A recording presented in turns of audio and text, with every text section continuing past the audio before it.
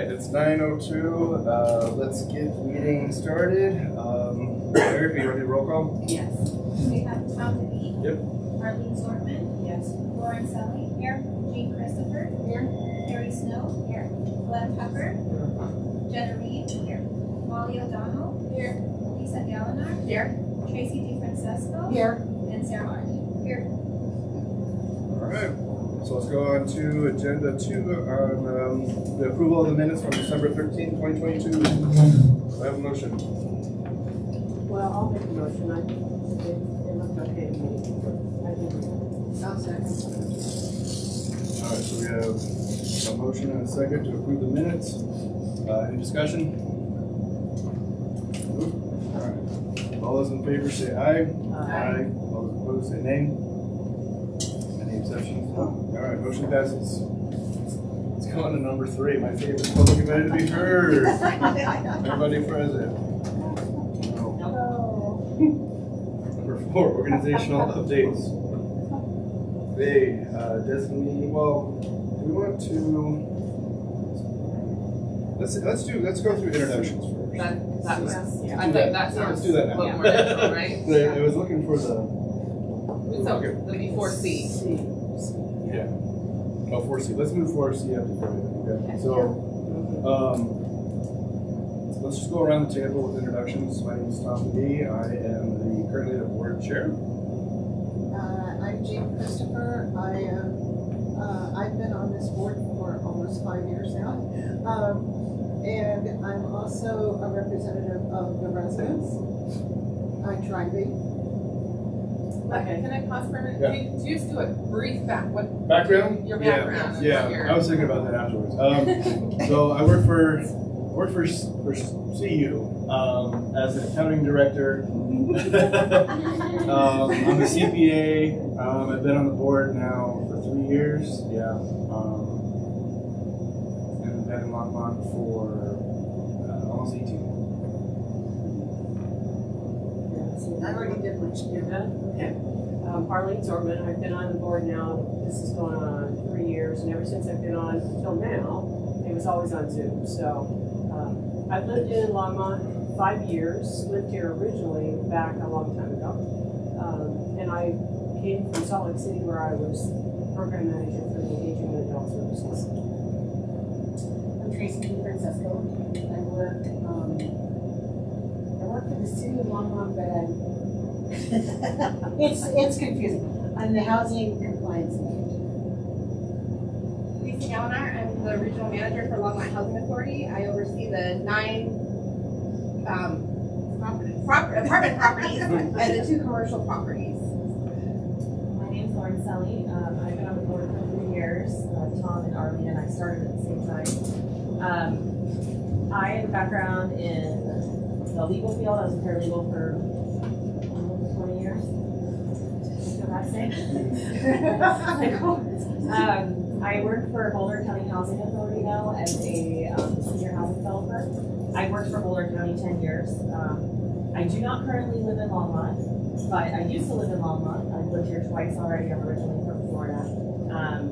And out of all the places I've lived, which is Longmont, Boulder, and now Louisville, Longmont is like home, basically. My Colorado home. It's the community I identify the most with and have probably been involved in the most. And my office out of the Spokane Kaufman, which is next to one of our properties, Village Place downtown.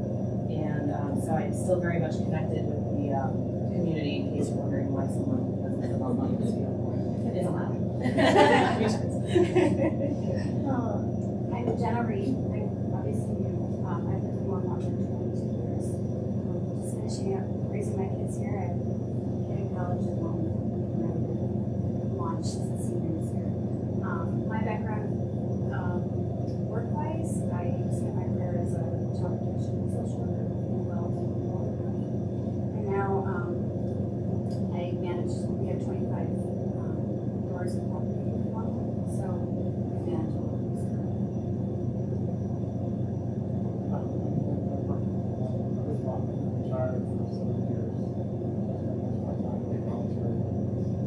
Talk a little bit, got Michigan, but I was like, you're competing with it. I spend most of my time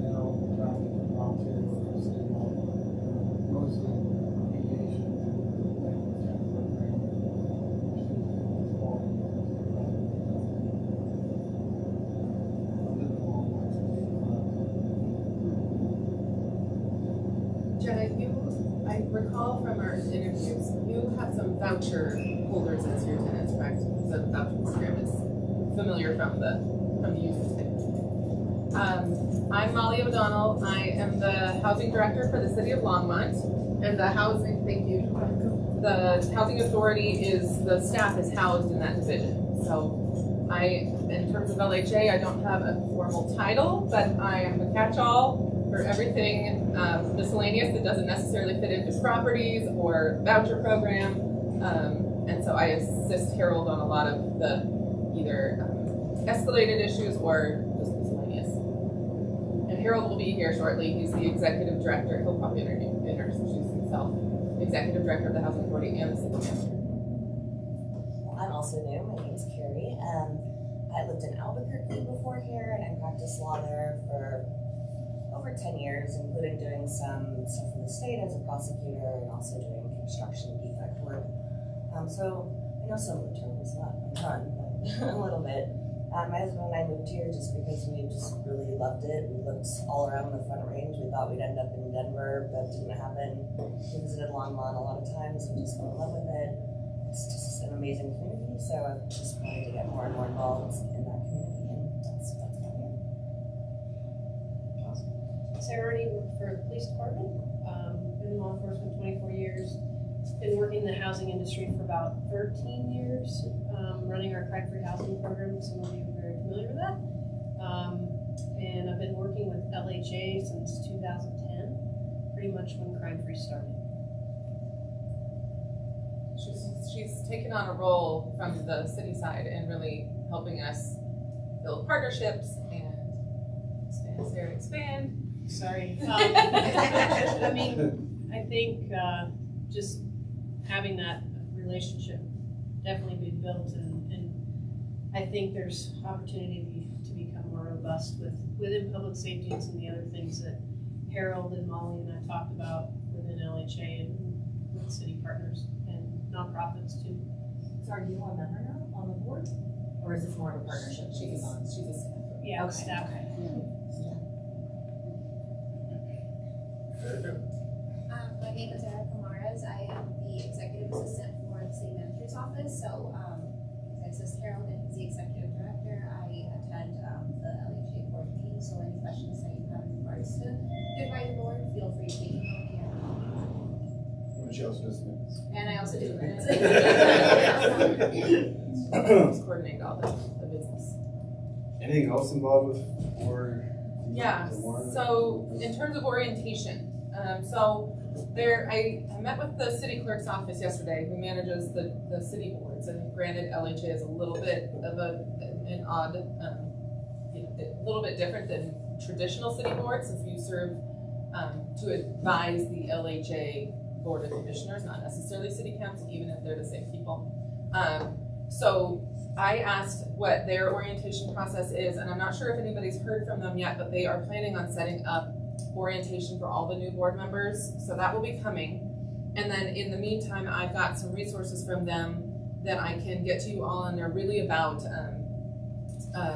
what it really means to be the Open Records Act in Colorado, the Sunshine Law, what an open meeting is supposed to entail, and then the Robert's Rules of Parliamentary Procedure, which is when you see them motioning and everything, if you're not familiar, that's where that's all based out of, and there's a guide for that, what that's about. So for today, we'll just kind of follow along let Tom lead the procedure, and then I'll be able to provide that to you just to review. Is email okay contact for everybody? Because I think we should put together an email list if we don't already, and then I'll get that stuff out that way. I think there's a video, the ethics section of the video is what they said to pay the most attention to, at least from the very start. So we'll be sending that out. I think you could go on and on about them, and I don't want to spend too much time today. We have a lot of other things, but what we do want to spend time on with you is an orientation to the LHA. So I don't need one, I've got it up here, so I'll pass those around. These were not in your packet since they were still in development as of this morning. I think Erica did, but this is a revised version. Oh, these are revised. they just added a couple of details. Sorry about that.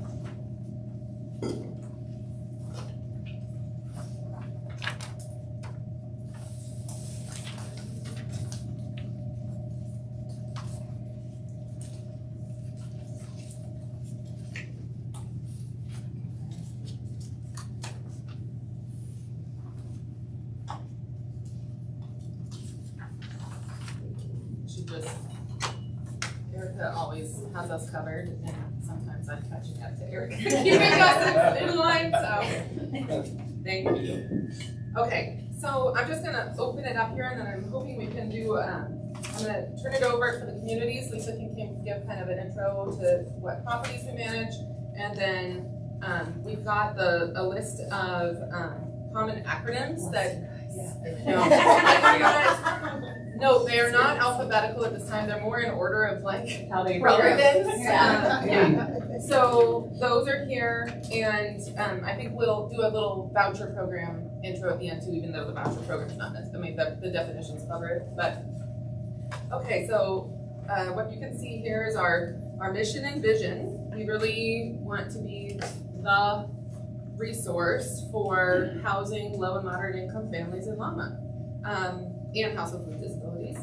So we really want to be the leader in the industry.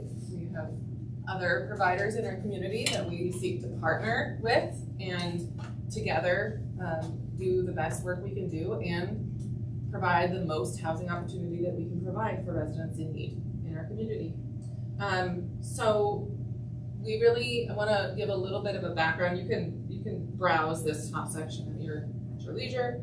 But I want to give a little bit of background on why the city and the LHA are so jointly tied. So in years past, the LHA was established in the 70s. And then it is a quasi-governmental organization. And in about 2019, the city and the LHA have partnered together forever for funding opportunities or just going over issues together. There was plenty of history there as partners. And then in 2019, LHA board, which was not the city council at the time, it was a separately appointed board, reached out to the city asking for greater partnership to help fix some issues. There was financial stability issues. I see Harold coming, he's probably gonna tack onto this conversation. And just there was compliance issues, turnover of leadership, turnover of staff. So they reached out to the city to help. And in that process, we figured out how many affinities the city and the LHA had and how much work we could bring together to make the operation so much better. For example, partnering with public safety to have like a true partnership. There's not over here. I'm giving a little LHA background. I already introduced you in very basic terms. Sorry, I had a yourself. But it's my kid's car. So there were so many affinities that coming together made so much sense to help get the Housing Authority on a good, financially sound, help with some of the HUD compliance requirements that really needed a lot of work to get over that hump. And help figure out an organizational culture that would promote retention and just a positive place to be. So, any comments from you? Basically, I've just introduced why the city and LHA are working together and how beneficial it's been for the operations of LHA. Did you talk about the necessity of why it happened? In very basic terms. Okay. Compliance help, staff turnover help, financial stability help. That was all part of it. Genesis really started, actually this is probably more 10 years in the making on everything that Molly started in terms of financials. The revenue model for the Housing Authority was really built on development and using the development revenue to bolster the operational revenue and Then they got behind on development, so then the revenue picture started looking pretty bleak. Always talked about all of that, and then I think everything culminated with, for those of you all that are, I don't know how long you all been in Longmont, but there was an issue actually that occurred here, of which involved the housing authority in the city, and it was when they utilized the city's K-9 units to come in and as a training exercise that then led to obviously a lot of media coverage on Channel 9 and violated the rules in terms of posting and how you approach it. And so, interestingly enough, on that at that time, I think Gene, you may have been on the board. I was. And I came on right after. right after Gene came on right after. Interestingly enough, the city and the housing authority were not on the same page in terms of how we were going to handle this issue, and so it turned into a bit of a battle between the two of us, and so our approach as the city was our officers that were doing this were not properly informed by the housing authority staff in terms of what they could do, not to minimize our impact as well. They also didn't raise it to their chain of command, and so we went into settlement negotiations before a lawsuit was ever filed. We just said, look, we messed this up.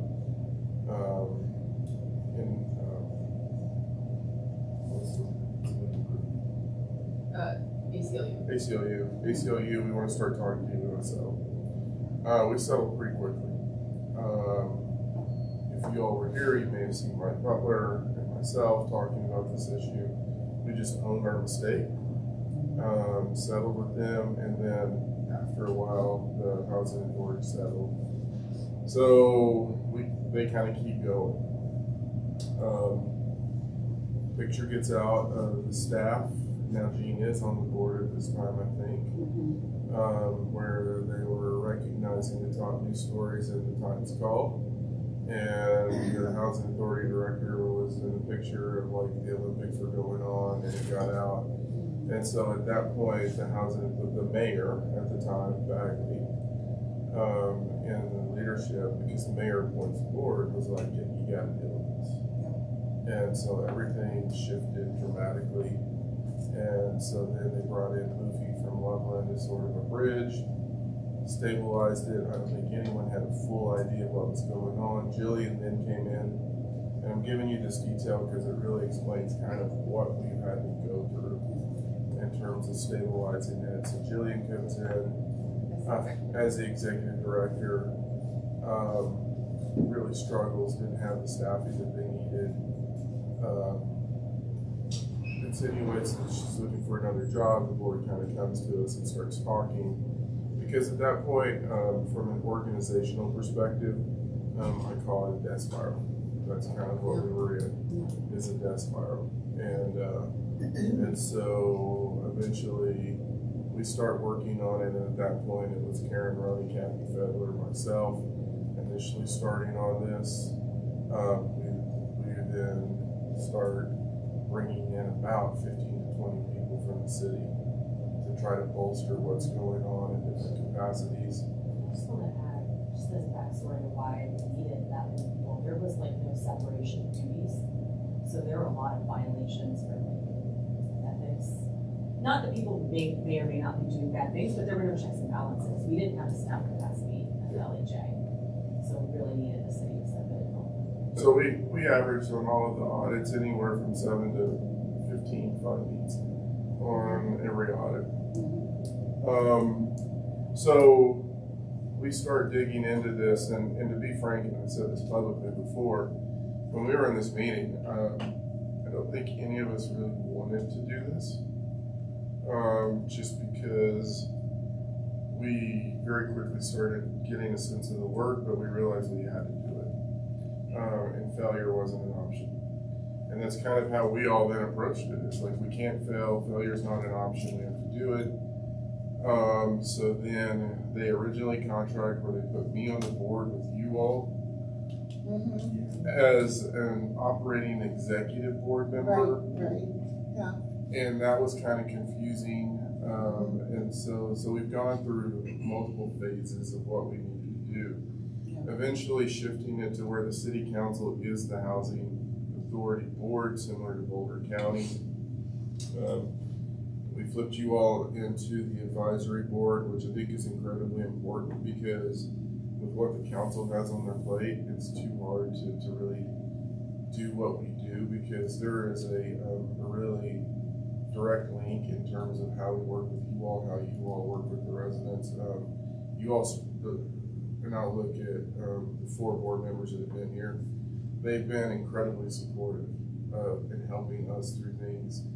You know, I can talk about, you know, Tom and the work that he's done on the reviewing the auditor and being part of that. Lauren obviously has a lot of experience, talks to Molly about development projects, and then Jean and Arlene helping to support the residents and what we're trying to do there. So this really is a partnership with staff and the board because no one group can do this. We found a tremendous amount of financial issues. Basically, they were understaffed. And I'm going to go into a little bit more detail to kind of try to give you a sense of where we're coming from. And again, I apologize. This has been a bad start to the new year. Daughter got a concussion Sunday night at work. Son's car. So it's just not a good start to the new year. So anyway, financially, what we then really completely realized was the development cycle got off. And when the development cycle got off, it completely ruined their financial picture. When we step in, we're getting into the resyndication of Aspen Meadows apartments. And literally the first thing that hit us in that is that the equity investor that was supposed to be involved in the resyndication dropped out. And so one of the first things that we had to do, so that project was like at 95%. All we had to do was close it. This was all in 2020. This is in for 2020. reference. Yeah, thanks. And time blends for me on this one, but so the equity investor left. So literally one of the first things that Kathy and I did in conjunction with Sarah was start, she's our financial consultant that does all of our work when we go and issue tax credits. She started getting people on the phone with us trying to salvage the project and get an equity investor in. And so what we realized when you look at it in general, they were spending around $175,000 on their executive director. They were spending about $100,000 to $115,000 on their chief financial officer. So you just look at those two numbers. And then you look at what was happening in terms of the staffing and how much they were paying their property managers, how much they actually had to pay maintenance and field maintenance, and what they had to do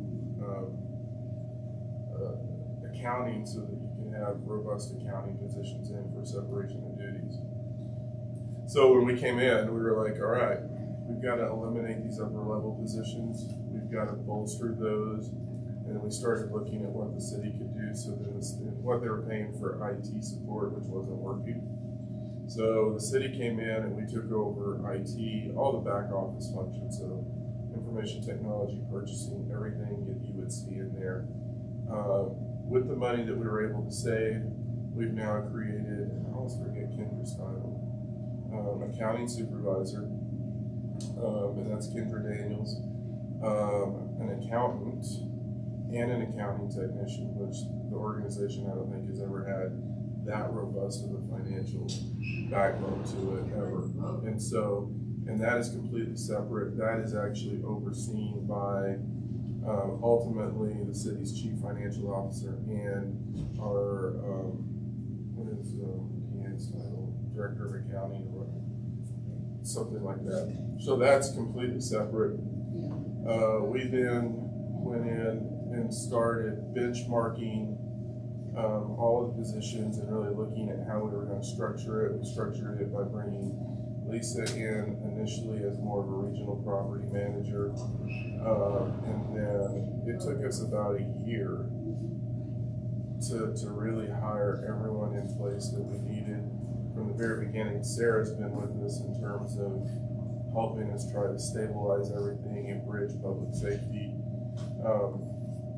What Molly may not know, and even Lisa, is even before then, Sarah and I would talk occasionally about the housing authority and the lack of engagement that they would have with Sarah and police when they were bringing issues forward. And so, Jean? When the confusion was going on after the incident here,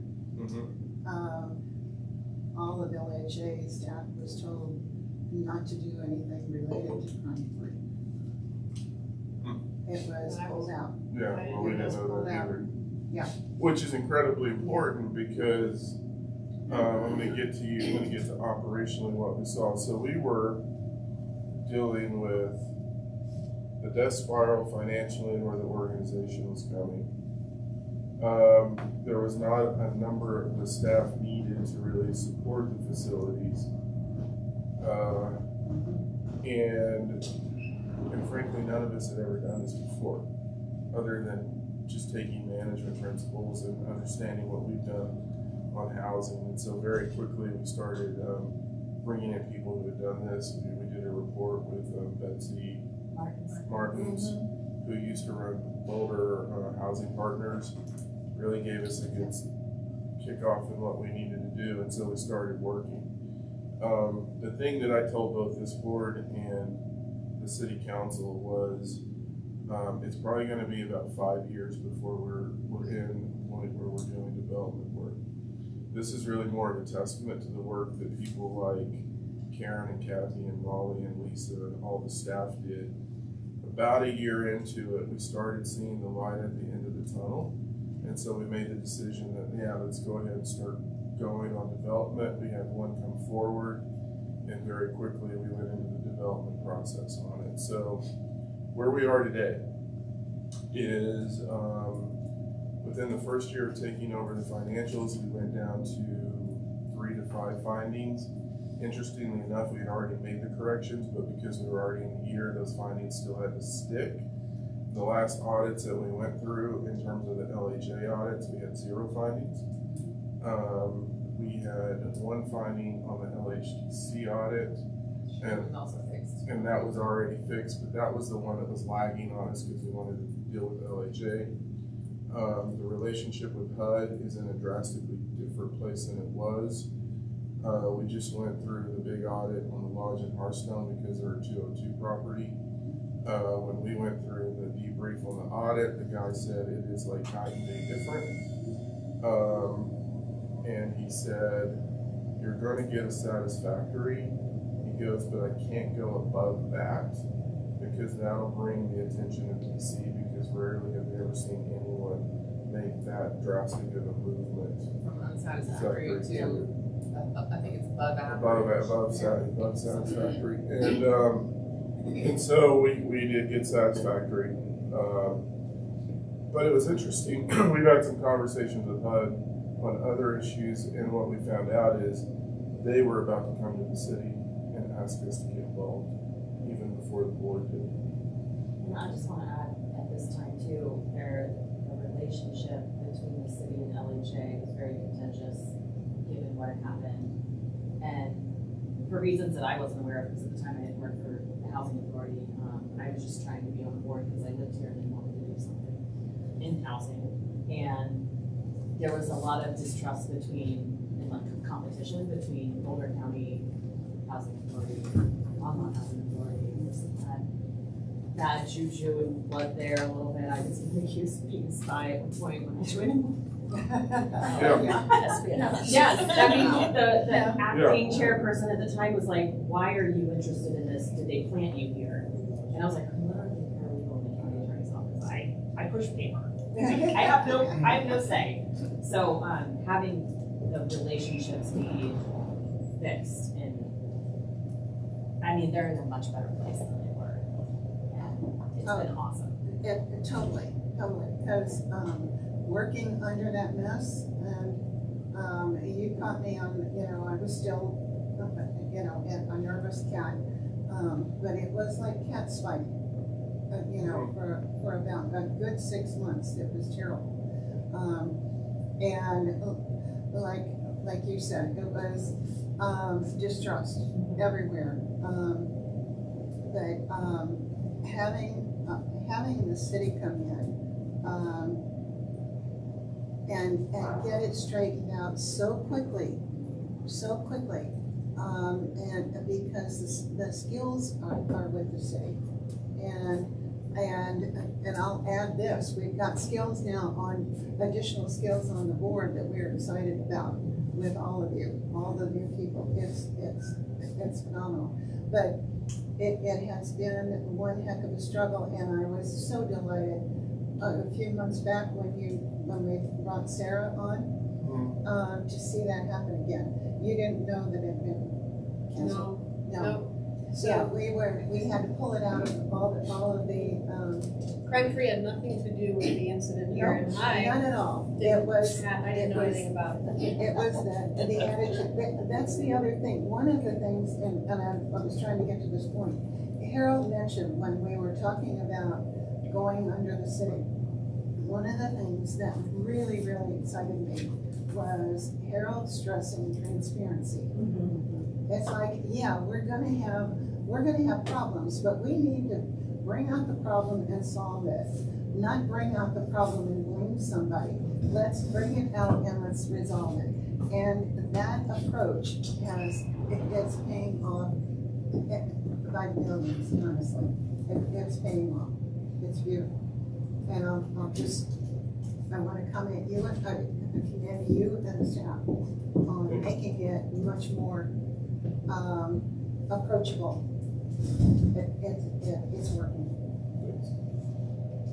So then we started really understanding what was going on the properties, and this is not the conversation that we enjoy, but accountability was lacking in all of our properties. And so we were seeing issues of drug use, we were seeing significant behavior issues, and we got kind of caught because if you think about when we took over and what we were doing, then COVID hit and everything got crazy, especially in this world, because you couldn't do evictions and everything else. So unless they were significant evictions that threatened the life, the health, safety of the residents, and we actually did a few during COVID because of those issues. But where we ended up in once we started coming out of the COVID issues is literally we went through a run where about every Friday Lisa was in court with dealing with evictions and managing these issues. And so the best example that I can give you is when we took over, this facility here was probably averaging 20 calls for service a week. Minimum. And so we're down to 1 or 2. 2, 3 in the Waterloo welfare checks. Yeah, and so that in terms of the livability for the residents, which is at the forefront of our minds, is every resident. Our obligation is to provide a safe place for people to live, and unfortunately, you have to bring accountability in this, and you do have to evict people. But if you don't do it, it's going to be chaos. And this has probably been, from a staff perspective, and this is Lisa and our property managers, the most significant turnaround. We're now able to, and what we've done, so basically the city contract is, from the beginning, they've been paying us about $120,000. That covers some of Molly's time, some of my time, and the accounting and the IT work. But to put in perspective, what we're able to do with the economy of scale is basically hire all the financial staff, hire more property managers, and more maintenance individuals, and actually pay market rates for the staff. So we're benchmarking the staffs now from a market basis like we do the city. And that's actually also changed the applicant profile in terms of what we're getting in. And so for 100 grand, I think what we've been able to do is leverage about 300,000 in terms of spinning that off into really putting the positions and filling the positions where the rubber meets the road and serving the residents of these communities. And so that's a little bit more detail than Molly gave you all, but I think detail that was necessary in this budget because we were using so much of Sarah. We actually put a police officer into the position. I think it was a step 2 police officer, so that we can in contract to bring Sarah in where she's more actively engaged in what we're doing and tying that to crime free. And so Sarah will now be at all of these meetings. She'll be at all the housing board meetings and really working with police. They work already together. I just felt bad that I was taking so much time from police work to do this, and so we funded it. But and to give you a sense of how it works, it's not uncommon on an evening where we have an issue, where we had one where probably should have involved adult protective services, but a son that ran his mom out of a house. I mean, literally at 7:30, we're on the phone. She's coordinating police, we're coordinating how to get the son out of there. And it all worked out, but that's kind of the nature of the work that we do. Up to and including when we had the shooting at Aspen Meadows. Lisa's in New York, Lisa's texting me, Sarah's texting me. I go out, I interface with the commander, and we're able to use our cameras to then help do some things. And so it is a complete symbiotic relationship with the housing authority in the city that I think really is starting to show even results that I don't think we would have thought of. So that's my ringtone. So to kind of summarize, One other thing, LHDC, you want to mention that real fast? The Longmont Housing Development Corporation is a nonprofit arm essentially of the LHA and they were put into place because when it comes to development, if you have your 501c3 corp, you are able to get access to funds and do certain things financially on the development side that a housing authority alone can't do. So it's kind of we have a separate board, there's 3 members on it. They really are primarily on the development side of all of this, but they do own some of the LHA properties still. LHA properties, broad umbrella. They are actually winding down, and we're working on transferring all those assets over to the LHA, and then we'll be thinking about a different method to still access some of that funding over time. But there is a second board that does serve the LHA. Well, part of it was many years ago, HUD frowned upon housing authorities developing projects. In addition, what we found out is the community didn't want the housing authority to develop projects, and we're going back 25, 30 years ago. But with the HUD rules, most housing authorities created development corporations to parallel their structures. HUD removed that a few years ago, I'd probably say about 15 years ago, and so we can now do the same thing that the development corporation did. And when Betsy reviewed it, and we were looking at the financial strength of an organization, it made sense to bring those together. And the LHDC board, because they weren't developing projects, was really starting to go, why are we here? We're not doing anything, we're just meeting to meet. And so it's sort of been the same people for many years, and they were like, we're tired, we want to retire. And so then that's when we started the combination of the two. Part of that's kind of just the modernization of public housing and going from what the stereotypical version of it that was coming out, 70s and 80s to the more modern, more integrated, diverse housing stock, all of the ways that people try and make public housing more integrated in a community now, rather than what you think of what was built in that time. So I wanted to touch on, since the city partnered since 2020, really what have we accomplished? And Harold basically hit everything, and I'm just going to summarize. Organizational culture, staff stabilization, financial stabilization, compliance stabilization with our HUD findings and we're audited up the wazoo on every property, on every funding source. Really getting that stuff in order was all part of that stabilization piece. We feel like we've gotten there. It's a constant. We're still finding old things to fix, but overall, what that has done is flip the head on LHA's reputation in the community and with our partners. And that was critical because now we are getting, that's being recognized. People are coming to us asking to partner. And we've been able to, quicker than we anticipated, start getting into that development realm.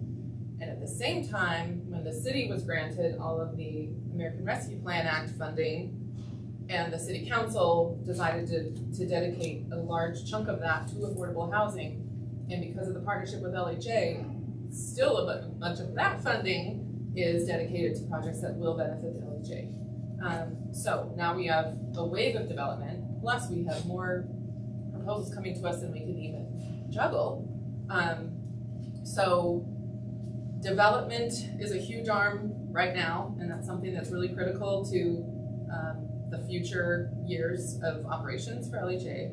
And the voucher program these are like the three pillars that I kind of think of with what's serving LHA in terms of finances and our mission.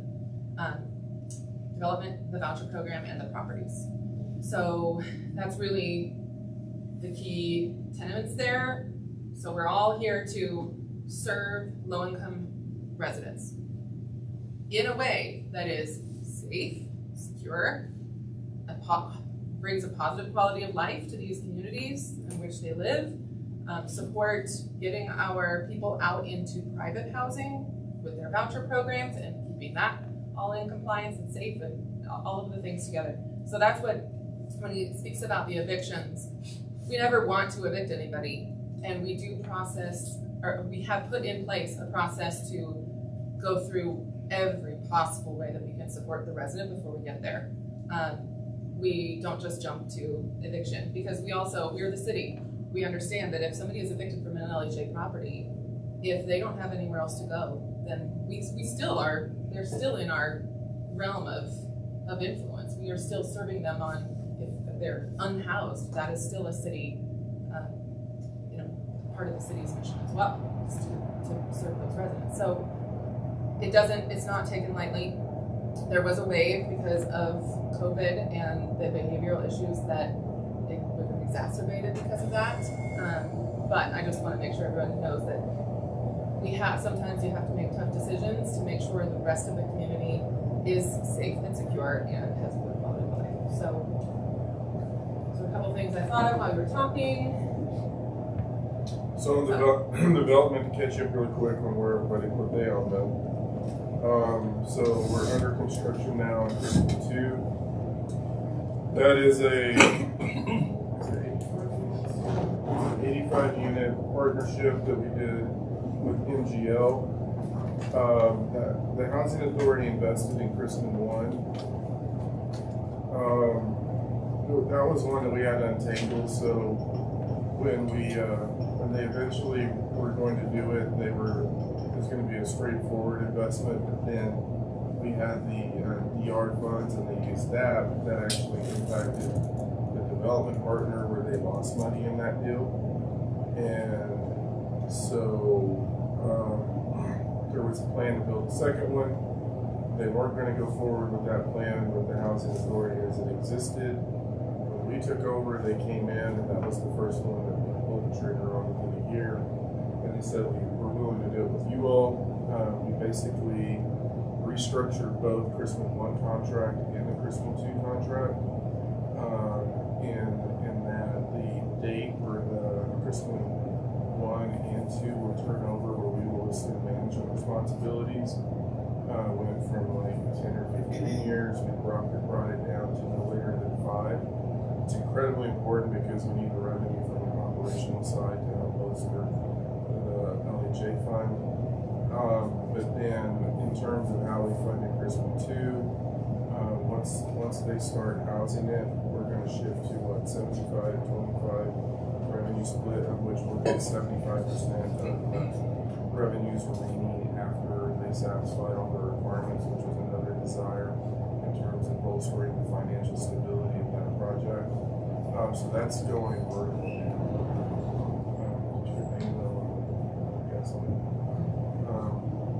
And so that's under construction. We got tax credits awarded for Zinnia, which is the project just across the parking lot here. That's going to be another fully supported. I'm probably giving her development. But I want to baseline you all on this, so you can go. So we will probably close April, May on that project, and go into construction this summer. That is 55 fully supported units, so that's 30% AMI and below. And we're working operationally on economies of scale between the facilities so that we can do this project. This is in the end. We just went out for an so on Zinnia here. So one of the things that we know that's occurring here is that when you typically deal with a population 30% AMI and below, we call it fully supportive services, simply because there is a higher need for things like mental health services, recovery services, and things like that. So one of the things we were able to do with some of the COVID funding is we're working right now with Recovery Cafe, which is a nonprofit in town that really works with people in recovery services. On the east side of this building, looking at a spot where we can do a ground lease with them so that they can build their facility, so they can operate their recovery cafe there, but it's adjacent to these properties, of which we know we need those recovery services are readily available to folks. And so we're developing that. And then the LHDC owned a property on North over in 17th. So if you're familiar with where the Lodge in Hearthstone is and Walgreens, there's a vacant lot there. We just did an RFP for a development partner on that, and we are starting the process in terms of really figuring out what we need to do. On the development side, historically, the Development Corporation and the Housing Authority only wanted to build age-restricted units. So we only have one non-age-restricted unit in our portfolio, which is the Aspen Meadow neighborhood. And what we know is that there's a tremendous need for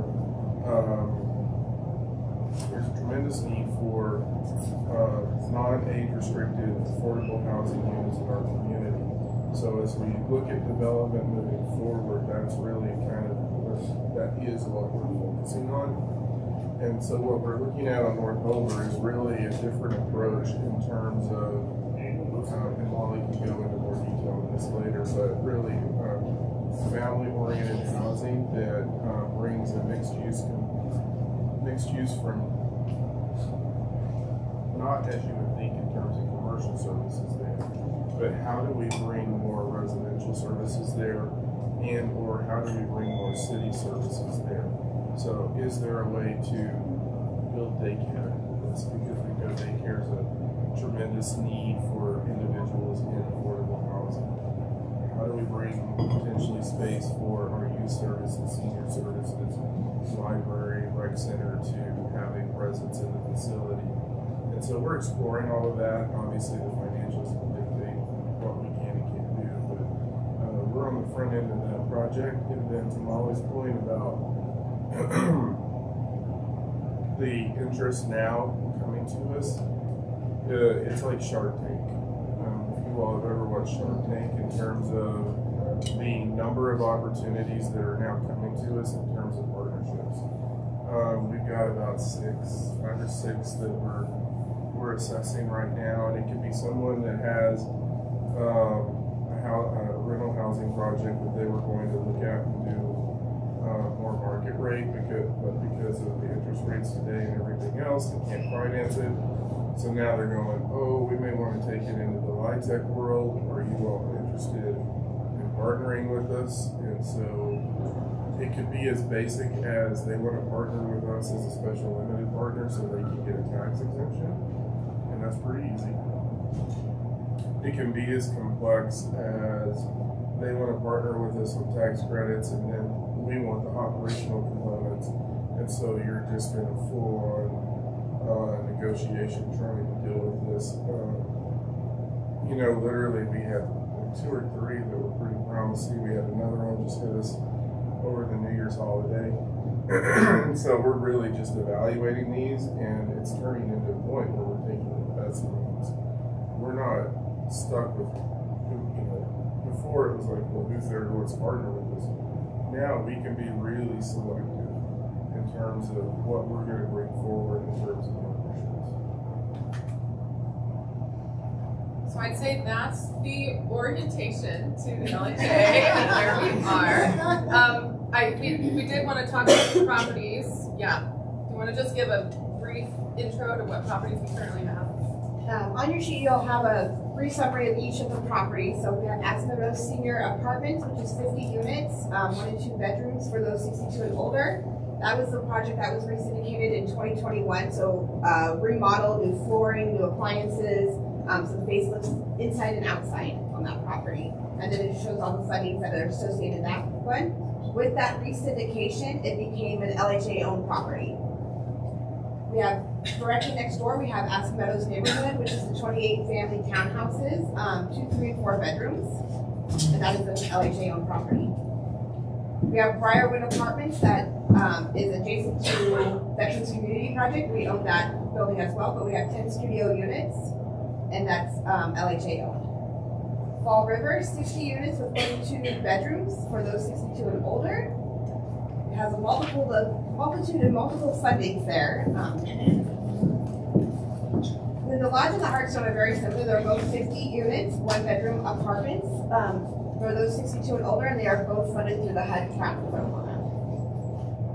Spring Creek, another 60 units, and that's over in Prairie Village, 1 and 2 bedrooms, and those are for 55 and over. So that's our only property that is not a 62 and over for seniors. We have the suites where we're at right now. We have 82 units here with studios, 1 bedroom, and then we have 2 2-bedroom units. We also have a manager's unit on site, and this is an LHA-owned property. Village Place Apartments, which is the 72 units up on Main Street, studios, 1 bedrooms and 2 bedrooms, 62 and older. That is currently an LHDC-owned property. It's going to go through re-syndication in 2024, and that will become an LHA-owned property. And then we have 2 commercial properties, which is the 615 Main, which is right next door to Village Place. That is currently rented by Center for People with Disabilities, and they are on a month-to-month lease because they are looking to purchase that building from LHA.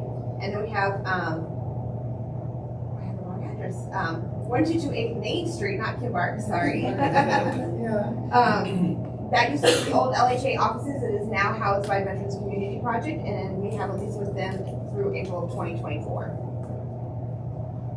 Yeah, and just to give you a sense on kind of the opportunity, so are you all familiar with the Veterans Community Project? So that is a group that started in Kansas City, and they focus on assisting and providing housing for unhoused veterans. Their model is a little bit different than most veterans programs because their philosophy is that whether or not you are honorably or just if you serve the country at any point, our motto is we're here to serve you. They actually were introduced to us via a development proposal that went before the city. So the development at Mountain Brook, the Mountain Brook development, which is the area behind Target and that big area behind Target and Home Depot, they brought them in as part of our inclusionary housing piece. So on that development, you have 8 or 12, 8 to 12 Habitat for Humanity homes, and then you have 26 tiny homes that will be dedicated to providing housing to unhoused veterans. It is that project that is probably the only project in the United States where they're intentionally developing a unhoused program immediately adjacent to market rate homes. I went went to Kansas City, kind of saw what they did. Their success rate is incredibly high in terms of how they deal with folks and how they get them into housing. Literally the day that I was there was a former Marine that had lost custody of his kids. They were in foster care because the mom had lost custody, and literally the day I was there, he got custody and the kids were coming in based on the work that they do. So they actually had rented a space and then got caught in a bad situation. They came to us and said, we need help. We were in this transition. We needed to move our folks in with us anyway. So we moved them in that office. One of the things that we're starting to think about, and I think Zinnia is going to be the trigger point, is, or maybe I'm going to ask them if they're interested in purchasing the entire ground with Briarwood, simply because we can then use Zinnia to bring our tenants over, but then they can use that to provide more units to individuals, to veterans who are experiencing homelessness, which we're all serving the same group. And the more we can spread it out to where we're dealing with it, the more capacity that brings to all of the organizations. And so that may be a little bit of a, but that's how the veterans came about. Tracy, do you want to give a brief overview of what we do with vouchers? So we have housing choice vouchers. We are funded for 518 vouchers. That just means that we could go up to 514 or 518. At this point, we are up to 500 or 420. Under the housing choice vouchers is also the project-based vouchers. So we can take some of our housing choice vouchers and we can assign them to a property. And then the tenants would get assistance at that property. Under the regular housing choice vouchers, it's tenant-based. So they get a voucher, they go out into Boulder County, they find a unit, and we subsidize them in that unit. So that's, and it's all federally funded, so we work with HUD. We are regulated by HUD regulations. We have an admin plan that we have to do every year that outlines what our policies and procedures are. The rules are plentiful. So you heard 500. We can issue 518 vouchers, but we're at 420. I need to explain that a little bit. You don't get from HUD a voucher in the dollars. What you get is a pool of dollars, and they tell you here's how many vouchers that you can issue. And so we've been relatively stagnant in terms of the dollars that we have. And so as inflation and rents increase, it actually reduces what you're able to actually issue in terms of the number of vouchers. And so in the HUD tool, you run all your rents and everything that's happening, and then it says, here's what you can really issue in terms of the number of vouchers.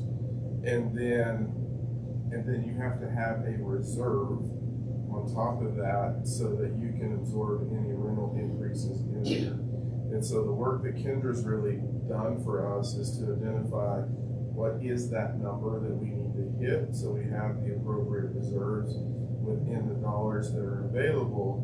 And the closer you can stay to that, the more likely it is that you're going to get additional revenues from HUD. And what we were finding is they were probably in the 380, 370 range in terms of the number of vouchers they were keeping out on the street. And so HUD never saw a need to give the housing authority more money because they weren't actually using those dollars. And so we're now, our target is 420, and we're holding pretty close to that target. Oh, issuing, yeah. Issuing, yeah. We've got a lot that's issued, but it adds up to 420. Right.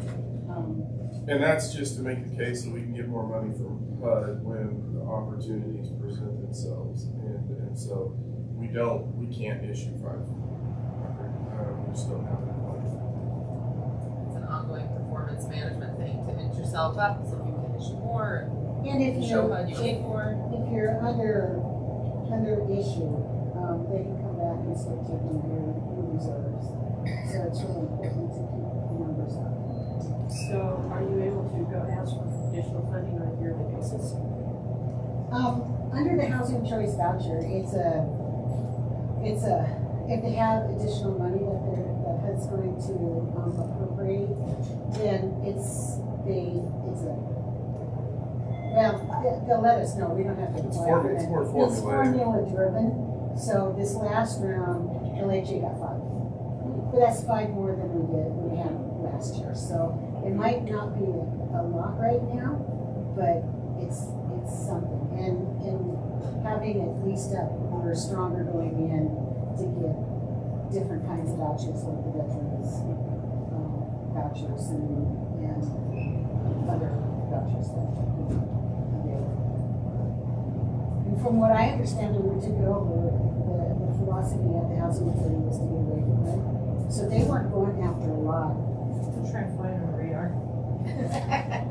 Yeah, no, I mean, so, Yeah. that's actually a good point. So when we did our debrief with HUD, on the Lodge and Hearthstone property, so it was a complete fail. And the guy told us the only reason that they got any points was because the building envelope was in good condition. And then he told us something that really kind of freaked us out, where when they were going and they were auditing the housing authority, they were asking for documents, and the staff was saying, well, we have to go to the board to release the documents, audit documents, and so we immediately went and pulled it, because they're all public documents, and talking to people who were on the board, they never had the request, and so what HUD was saying, to the point of flying under the radar, not only were they flying under the radar, they were intentionally being combative with them in terms of the documents they were turning over. And the point that he made is, anytime I ask for something, Kendra gives it, and I can tell where everything's going.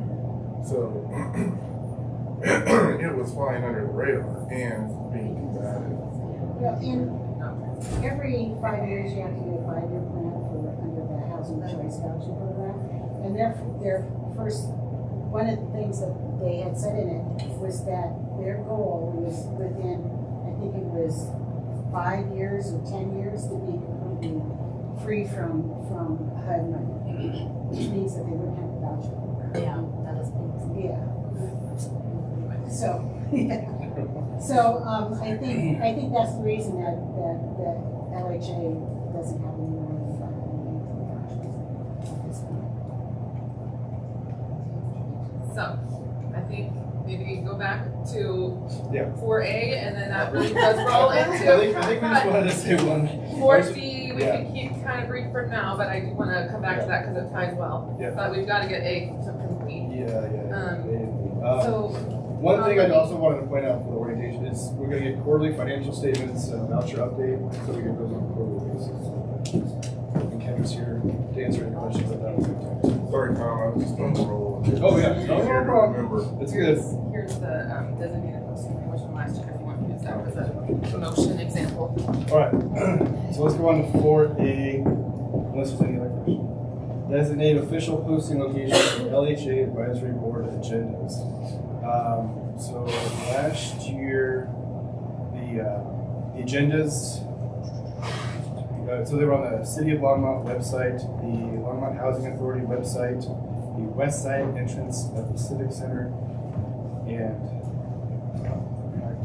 and we adopted the practice to post all at the LHA properties. We could do that for this year as well. Unless you have any changes. Yeah. All right, so we could do again, it's the LHA Advisory Board agendas will be posted on the City of Longmont website, the Longmont Housing Authority website, the west side entrance of the Civic Center, and at all LHA properties. LHA and Correct. Oh, okay. Yeah. So I think that's a motion. Yeah, can I'll motion. I'll say, okay, I'll second. Any discussion?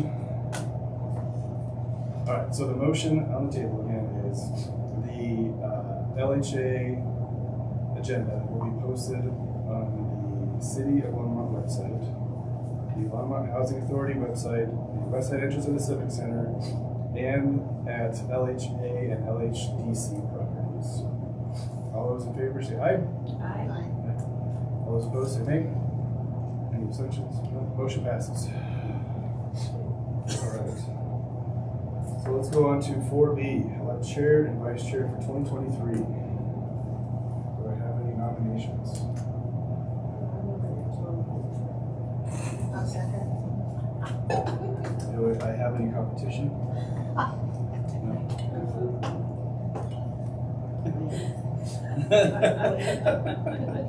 I'm open to competition too. If you don't want to do it. Okay, so motion on the table to have myself, Tom to be as the chair. So any discussion? Unless there's someone else. Yeah. Do you want to share with how much work it actually is? I mean, maybe we should start with that, or like what it entails. It's really just running the meetings, and then, I mean, I think we're in terms of a group and a board, we're very open. You know, if there are any questions, and that's the way I run the meetings too. Yeah, There's it's like questions, super let's run it. formal and hierarchical. Less formal. Somebody has a question, let's get it out there, let's discuss it. And then, you know, I've put some agenda items on here, not too much, but I mean, the city does a lot of the weight. Yeah, it's all the way. Yeah. Yeah.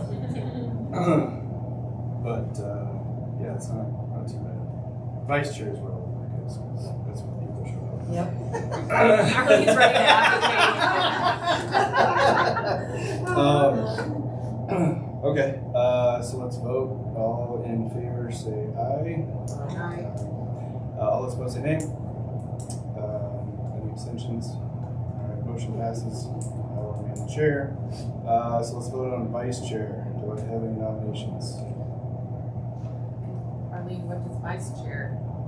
Well, actually, what I do is just chair the meeting when Tom is not here and deal with the public invited to be heard that shows up and everyone now I do. So historically this year, no public shows up when Tom's in charge. All the public show up. I missed 2 meetings. Both meetings. Yeah. But they're very calm. Unless somebody is just dying to. Take a stab at it. I'll nominate Arlene. Vice chair. Arlene? Okay. You want to do it too? I can. Either or. I don't have any projects going on, so I have lots of time now. The smoke is done. Go ahead and go. I know. My project got canned. Thanks, Marshall Fire.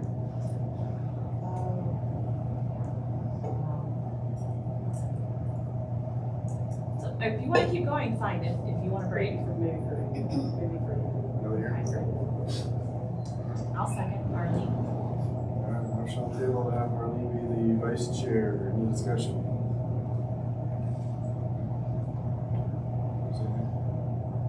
Why should we vote for you?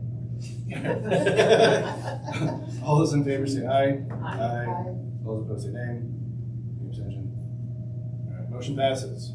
Arlene will remain the vice chair. All right, let's go on to 4D. So I just want to kind of pick up the conversation where we were, but I'm going to keep it brief. So we talked about what has been stabilized, really what has been part of the work plan, if you would call it, in the past 3 years. And then we have spoken with staff to come up with a couple of items that are really part of our work plan for 2023. That does remind me, we do have overall goals for the LHA that I will also share with the new board members. The board approved early 2022, so I'll share those as well, just for orientation pieces. So our work plan does tier from those goals, but it's really what should we be focusing on this year. And so I want to share what a couple of things the staff has come up with, including not just this group, it's all LHA staff operationally. And then I was hoping that you all would either bring ideas right now or think about it and maybe discuss next meeting just for the agenda size. and think about what, as an advisory board, you would like to take on as a focus for 2023. So, considering that we consider LHA basically stabilized, now that's an ongoing, we are still finding things and fixing them as we go. But the staff really does want to focus on performance this year and making sure that our properties and our voucher programs are financially operating at a high quality. And I shouldn't say quality. We think the quality comes in the resident culture and the staff culture and that type of thing, but more financial performance. We're stabilized, our reputation is what it is. Now we need to really use that as our footing to improve or maximize our financial performance of the properties. And really, because that's where we're going to bring in more development capacity and more funding capacity and all of those things. So there's a lot behind that, but that's one of the major themes operationally that the staff as a whole has come up with. So if anybody has any ideas right now, or if you want to think about it and put this as an agenda item next month, that would be okay too. And also, we didn't offer questions. I know that because that was most of our meeting was orientation, but if there are questions, you can bring those up or think about them as well. You can always just email. Or just be overwhelmed and then think about them. And then right, exactly. I think you might be more in the absorption mode right now. Yeah. Nice. An asset management position to help focus on that? Not specifically, it's more like we do the asset management responsibilities with what we have, but not a dedicated position. Is that something that we want? Will you explain more about what an asset manager would do for the group? So they would keep track of all of the assets, properties, ownership, owned, work on, making sure that the capital plan is being met, so making sure that rehab is happening, money is being stashed away for those things, planning sort of scheduling, like, okay, this property is gonna need a new roof in 10 years, and just kind of handling long-term health of the buildings, because most buildings are built to last 30 years. And so every 30 years, you really need to go through and make sure, structurally it's sound, which is what's happening at Village Place. Yay. So that's sort of, it's more like managing the long-term portfolio. So take some pressure off of others. Yeah, right now we're definitely covering that as a team. It's primarily in Lisa's bucket as a manager of the properties and with her maintenance team. This year 2023 is the first time that we've had a capital improvements budget established for most or all? For most of the properties. Right, they have that one. We didn't have budget to put away for capital needs that are outside of a re-syndication, which just means basically redoing the tax credits to get an investor back in and getting a big chunk to do a major rehab. So this is our first year with even a start of a budget for capital improvements. So right now that's definitely a primarily Lisa, but shared effort, especially as it ties to the bigger rehab projects, which we dump into that development bucket. I mean, it's we've started developing a spreadsheet with like different things so that we can start planning. As we're starting to see like the lodge needs smoke detectors this year. We know the Spring Creek smoke detectors are starting to go. So we're kind of starting to plan that out with accounting as well. So that's definitely something we could use advice on, not necessarily since we don't have a position this year, but use your expertise and advice on how, now that we have budget set aside, what should we be looking forward to? We don't have one for DCHA. No. We need one. We hired one, wasn't a good fit. But that's like our next goal for this year is to hire an asset manager. Kind of like working with maintenance folks as well. Yeah, bridging, maintenance, operations, finance, and development, because, and really it's, you're getting by now, but it's gonna become overwhelming. Especially if they have more development. Yeah, more development, more things to go wrong. Everything, requirements are changing every year. So, yeah, it's someone who can like manage all of that. Part of what we're looking at too, So I think the most we built into the capital replacement is $10,000 in a budget. Part of what we're looking at is trying to get enough money to hire an assistant director, which will absorb some of that and then get the revenue. So we're chasing revenue right now to fill an assistant director. Because it's kind of maddening for the two of us now, and so but that's part of it. And then we're bridging also with Katie. So Katie's on the city side, and some of we have the capital pieces, like Katie's working Village Place and some of the other things. So we're bridging from our housing side over, and then I think it's just going to be the constant. So Katie's our affordable housing development project manager. That with our ARPA funding, or American Rescue Plan Act, we hired to do about $8.5 million of ARPA funds that are directed to affordable housing. So she basically is acting as the development project manager for LHA at this point. And someday that would definitely be, I hope, a position that we could. And that may be something too, as we get through the push of projects, we can maybe convert some of that position into an asset manager, because we want it permanent, but we gotta figure out the permanent financing outside of the ARPA funds. Yeah. Yeah. And there's a wave, and so what is it going to look like once the wave of funding is? Which then that'll be one similar to what we did with Sarah's position, is how do we bridge city funding and LHA funding to make that position exist in perpetuity. Yep, let me send that along too as part of our orientation packet.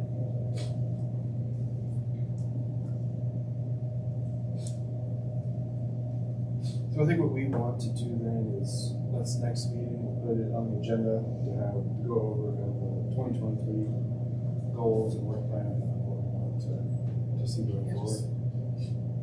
Just put your thinking caps on and we'll go over the next meeting. Erica's sending you the words right now. So let's go on to number 5, development project updates. I think a lot of them went Yeah. through. The Village Place, We'll talk about those. CPWD, building sale.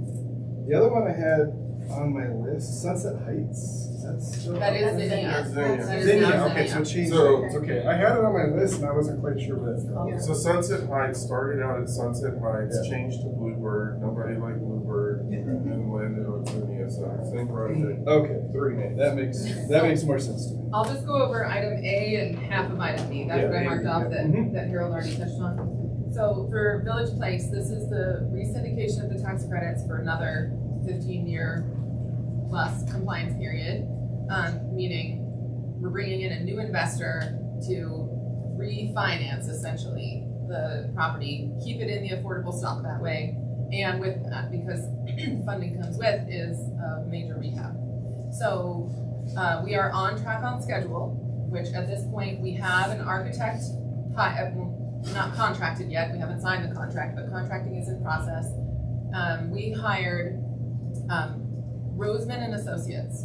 So they have a lot of affordable experience. They don't have a ton in Colorado in the affordable range. They do have market rate affordable in Colorado, but they have a huge portfolio in Missouri and they're setting up a Colorado office. But they had by far the best approach when it came to senior focused properties, tenant in place rehabs, meaning what do we do with our tenants while their apartments are getting renovated? And really they're just the way they approached it in terms of resident interactions and involving the residents in the process was really what sold us on them. Pricing was pretty similar to others. We did negotiate it down a little bit, and we loved what the product, the aesthetics of the product that they were presenting, and they're really eager to work more in Colorado, so we thought that there's some price advantages there, but really what sold us was the team and how they treat the residents as they do this process, specifically in a senior property. So they are big on engagement, and we thought that would be really important at Village Place. So we have an architect on board. So soon enough we'll be doing, they're just doing some preliminary work right now, and soon enough we'll have that first resident meeting with the architect to go over, you know, what they're gonna do, a walk of the building, do that assessment of what's there, and we'll start working on that priority list of what we can include in the rehab. We released an RFP for a general contractor last Friday. And what we're doing is we're just going to, this is out of my comfort zone because I'm used to strict federal funding where you just do bids and it's price-based. But what we're doing, which is more common in the low-income housing tax credit world, is we're putting out to get pricing and qualifications. The pricing is only for like the things, their profit, their fees, the general conditions is what you call it. Just to see, we can still use some competitive pricing there, but we're really looking for quality. So that is out on the streets. We'll be doing a walk of the site with potential bidding contractors on the, I think the 19th of January. And then that will close here towards the end of January, and we'll be selecting a contractor. So in terms of timeline and schedule, we're looking at that March timeline for our first resident meetings with the hired firms and starting that resident engagement process and the design selection process in earnest. And then we have to start hiring our tenant relocation specialist here this spring as well. So that's the next steps. We still are shooting for a closing of the new financing by December of this year. We are exiting with the existing tax credit equity investor right now. That should be happening in February. So it's moving right along. It's a big project. We have a new investor. The new investor and our lender are selected. It's the same team we did for Aspen Meadows. So this is RBC is the investor and First Bank is the lender. And so that team works great together on Aspen Meadows. They know us, we know them. It's a very predictable process. We also worked with RBC on the Crispin 2 project too. So they're just all over Longmont. So it is moving right along. To the construction one, it's hard to tell. For the architecture, we got 5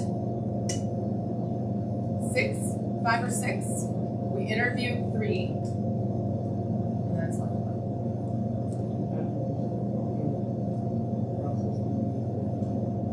So we have, and we put the evaluation criteria right up front in the request for proposals, so they know what's going to be evaluated. In this case, we're looking at your experience with LIHTC construction or like tenant in place rehabs, just like this. Your prior projects in the area. We then called references. Some of them we know pretty well, and some of them we would need to find out more information about, and then of course evaluating their pricing. And interviews. We would do interviews as well. Usually we have at least 3 people on an evaluation panel. So that's Village Place. Any questions? So we already kind of heard about the CPWD building sale and what that's about. So let's go back to Village Place. Sorry. So Village Place, a couple of things. The bidding process is regimented in terms of what we have to do, and you'll hear us refer to cone of silence, which means if you're not on the interview panel, you're entitled to know nothing. And so there will be times I'll be on it, and I'll know there will be other times I'm not, and they can't even tell me what's going on. So it's pretty regimented from a purchasing policy standpoint to a city purchasing policy standpoint to a federal. So we have to be really focused on that. Village Place is interesting because we're also having to marry 2 projects together. So on the city side, we have the redesign of Conklin Street, which is going to be from won't speak to first, and that's part of the First and Main Transit Station. So it's right in the middle of it, and we have drainage problems in the back of Village Place that we have to correct. So we're actually working and talking to the city engineering department about the drainage improvements, and there's some of the stuff that they're actually going to absorb in their project in order to get this done. And then we have to thread the needle on timing, because what we don't want, we can't really start before they do, and so we're having to manage two different projects to really narrow in the timing to make sure we do it right from a horizontal infrastructure standpoint in terms of the drainage.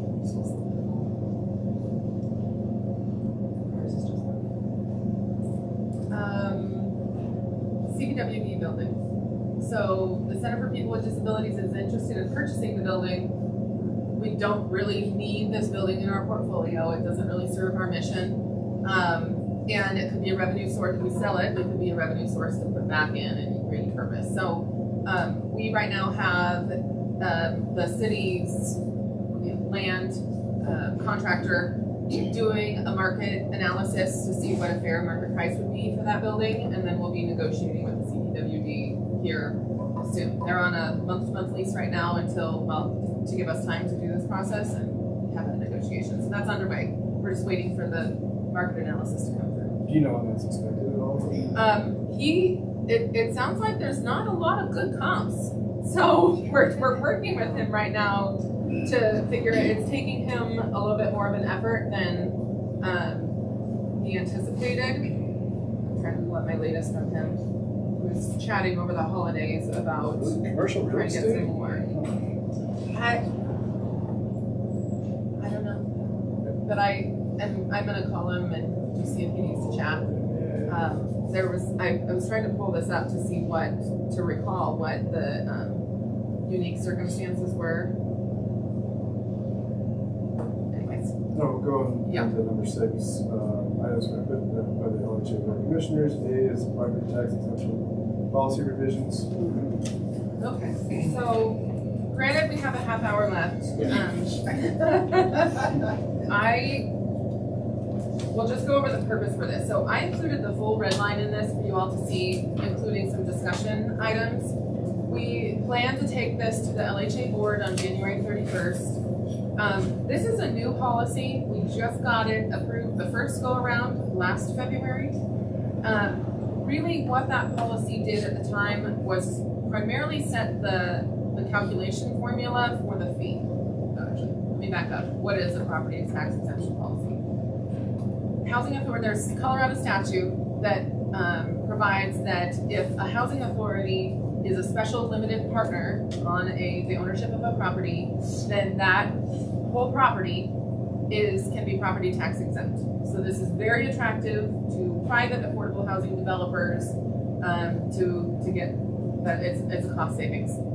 And so housing authorities across the Front Range have policies in place describing when we would consider being a special limited partner, what type of criteria we would want in exchange for that tax benefit for private developers. And so what our policy did that was put in place a year ago, it was really in advance of Christmas coming up and making sure we had some sort of formula set for what that fee would be. So in a sense, they pay a fee up front, and in exchange, they get long-term tax savings. So, and it's substantial and it's very valuable to a private affordable housing developer. So in the last year, we've had, as part of those proposals coming at us from all directions, we are getting multiple requests to utilize this policy. But what we were finding is our policy didn't necessarily go into how getting on the ownership structure needed to happen. What type of evaluation criteria we would want to consider in order to enter this partnership. For example, are you wanting this fee reduction so that you can increase your own profits, or are you going to use that to help benefit lower the affordability of the property or something? And then like an actual process for the application, which wasn't really specified. So there's a couple things in here about the formula. I tried not to touch the formula too much because we just went through that a year ago. There's nothing really wrong with the formula. It's really more process and purpose that I wanted to make sure we included in here. So a couple of the key things. Our original policy was intended to only be for new developments, and how it was written, there was no way for an existing affordable property to try and apply for this, and how to work with them on that. So that's one of the specific requests that have come to us, is an existing property that did not go through this process with the former LHA board for various reasons, and now they're interested, and we need to come up with some policies and procedures for how, if we're going to do it, how does that look? And then a couple of the comment bubbles that you see are really from review of other policies in the region, and just seeing if we want to consider certain things in order to just see what's out there and see if we want to match up with it.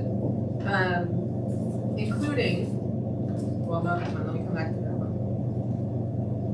Some housing authorities add on an ongoing management fee. Do we want to consider that?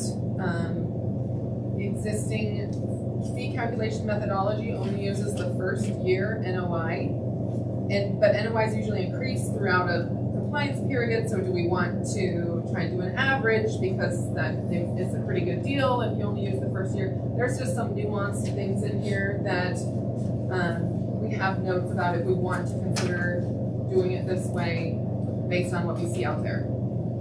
The biggest one that we really want advice on is related to vouchers. Some of the policies in the region that we found include a preference in the evaluation process for properties that house voucher holders. But it's very much just it's part of the application process and evaluation, but it's not necessarily an eligibility criteria. What I mean by that is, one of our existing affordable housing developments in the city asked us if they could benefit from this. Their average unit mix does not fall below 50% AMI. It is primarily over 50, but all of the units are under 60, but it's really like 60 with a couple of lower ones. So what that means is they don't actually qualify currently, but they are a significant provider for housing choice voucher residents. And they said, isn't that worth something to the LHA? So we have a goal of trying to do what we can to make landlords very receptive to housing choice voucher holders. And is this a way that we should consider rewarding that, essentially? This is not in any policies that I could find, specifically as an eligibility thing, if you're not averaging below 50% AMI on your units. So it's not that affordable, essentially. It's not as affordable as most. Is this something that we want to consider? So this will be a question we take to the board, and I would love your feedback and input, whether it's this moment or through an email afterward, anything like that. Any thoughts? An alternate, if you don't meet this criteria, but you meet this one, then you can apply. So I say currently, and this is what we already had in our policy, at least 20% of the units must be provided at rates affordable to households earning 50% or less of the area median income. Or at least 25% or more of the units must be committed to be rented to voucher holders. And I made up that 25%, so I'm subject to. I mean, the way I see it too is they're getting their market rent from exactly the voucher. Right. I put that in here. So where's so they're making out in that flood. So they're going to add on top of that then the property tax exemption. So I feel like maybe with that comes more skin, like more benefit for us as the substitute partner, like a realtor, Right. or management fee, or we get to be a property manager. Because we have that in one of ours where we as a special limited partner at any time, we can say, we're gonna take over property management of the property.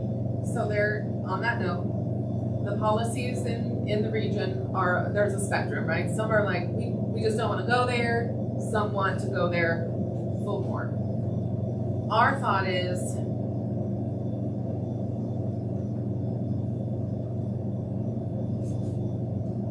somewhere in the middle. I mean, we put in here a ROFR at fair market value. And then the debt plus taxes option if we're already like a co-developer or a general partner. You should make that fair market value without the tax exemption because the property. Thank you. You don't want fair market value assuming the tax exemption stays, Right. because then the property is very valuable to the buyer. Right. Yeah. Do you mind checking that out and helping me with some language on that? That would be so helpful. Because it wasn't clear in one of ours. And then you got stuck. We're paying. Oh my gosh. Okay. So part of it is we have a lot of people with vouchers that can't find places to live. Those are good. Nice one. Yeah. And That's so the value. Yeah. the value is people that we give vouchers to finding places to live. And I think I would structure it as they accept the voucher from the Longmont Housing Authority, because the other thing that we're seeing in Longmont that's a little bit different is the same thing is happening in Boulder and Louisville and Longmont, or Louisville, Lafayette, and Superior. And so what's happening is whether it's BCH or BHP, a lot of their voucher holders are coming into our community, which is limiting access to our voucher holders, which I think if we gave priority to LHA voucher holders and it's at a certain percentage, then that clears the path for us to be more direct contact, similar to what we did with what's it called? Not Haystack, but the one we're helping them with. Farmhouse. Farmhouse. Haystack Farmhouse. Farmhouse, we're doing that with it, but I mean, that's the value I think that we get. I found that vouchers coming from other, like, housing partners are higher. So I'll take that over a long housing voucher. You're not, I mean, these historically always on my housing vouchers with us than the other partners. Yeah, so Is that dependent on AMI though? Voucher amount? No, the voucher amount is set by, payment standards set by HUD. Okay. And that's a yearly. And so it's all Boulder County payment standard. So, and I don't know if, I just find that their amounts are like, so for, I was renting a 4-bedroom recently, and I had Gallup, and she just had 2 kids, and she had a Boulder Housing Partner voucher for like $3,200. I've never seen an amount that high, but she certainly qualified for it, whereas someone from Longmont Housing has the same amount of kids, same household, they're at 21 bedroom size. so it depends on bedroom size. So a voucher is issued by what they qualify as a bedroom size. So if they're renting a 4-bedroom, they only get the 2-bedroom payment standard. So, But a household of the same size could get a higher bedroom size due to reasonable accommodations for medical equipment, therapy, and stuff like that. So the same household makeup can have 2 different payment standards based on bedroom size. Sorry, crazy. Yeah, so I just find it, just as the end consumer, I find that Longmont Housing is the lowest voucher. For whatever reason, I don't know. I think that might be a good meeting. I want to hear about your experience. And it may be historically, because I know, were they on top of it historically on the rate? So it could be that historically you saw that, but I know Tracy's had to catch up to where it is the same. So I just had to vacate a tenant because I had raised rents for 3 years, and I raised rent $150 on a 3-bed, 2-bath. And they said, not only are we not going to give you the increase, we're going to decrease the amount you're getting. So I vacated the tenant. I'm sorry, you got to go. Because because I rented at market rate for $500 more than I was offering to Longmont Housing Authority. And they said, no, we're not only that, we're reducing her rent amount, which I never experienced that before, so. So it could be a change of family size, a change of voucher size. It wasn't a change of family size. So what we're finding So here, is, what we're finding is that the practice wasn't following the admin plan. So our admin plan says a certain, family makeup qualifies for a certain bedroom size. And it was all over the board. So we're pulling that back in and we're making sure that voucher sizes match what we say we're gonna do in our admin plan. So if they had a 3-bedroom and you were getting a 3-bedroom payment standard, but they only qualified for a 2-bedroom, we're pulling it back. Well, now she's one less, so that stinks. Right, so. Well, if she has a voucher, she Can't find anywhere to go. The voucher, not that she knows. Yeah, I'm just saying, I mean, either you're housing the people or you're not, right? I mean, and as a landlord, you're only willing to do, I was willing to offer it at less than market because she's been there 8 years. And I was willing to offer it at less but not that much less. So this is something I would have heard about. So yeah, let's So talk. part of it, so to kind of get into vouchers, it gets interesting because we have the admin plans of which we're responsible to HUD. And so some of the policies that we put in place in terms of, so if you're getting a voucher, it's your responsibility to notify us on any changes that occur within the voucher. And so what we're finding in some of our voucher holders is that changes have occurred and they haven't notified us, and it's changed their income qualifications, it's changed all sorts of stuff, of which we've identified fraud. I mean, we've sent stuff to the Office of Inspector General, we sent stuff to the police department because of the nature of it. And so I get involved in it when it's over $5,000. And so I've had conversations where, if you have 2 kids under 10, then the plan may qualify you to just be in a 2-bedroom. But once the kids become teenagers, then the plan qualifies you to be in a 3-bedroom. There's some version of this. It's all over the place. Or then if your kids are working, you have to report the income of your kids because that comes in the income qualification. So in all of this, we have HUD sort of hanging out here in terms of the admin plan and what you can and can't do, and it is pretty strict. And so, and it gets into the individual specifics. And so within the last 3 months, I've made 3 or 4 agreements with individuals who have owed anywhere from $12,000 to have a repayment plan, and so they can keep their vouchers. And so it's individually specific. We do use the same tables, but yeah, I think we need to talk to Tracy. Yeah, I was just trying to speak towards why we that would be a benefit of having a specific on our housing. So you two talk. I want to get this property tax exemption. That was my continue to go.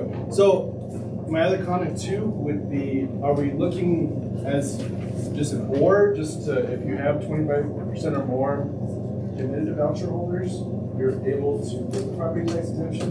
You might want to add another and in there with this as another bullet point to be like at least 30% of the units.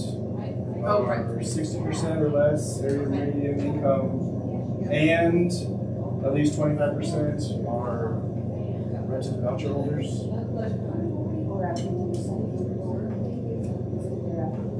Well, and I would add that you maintain that amount, not just at the time of your application, you're like, great, we meet the criteria, it has to be sustained. And then that means we have to then check up on it and what's that, which process? A management fee would be applicable.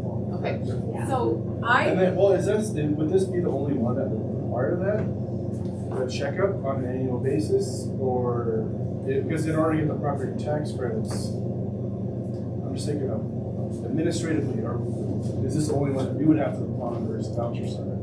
Or is Chaffer going to be, or So as a special limited partner at all times, usually in your operating agreement, you have the right to ask to review their financials.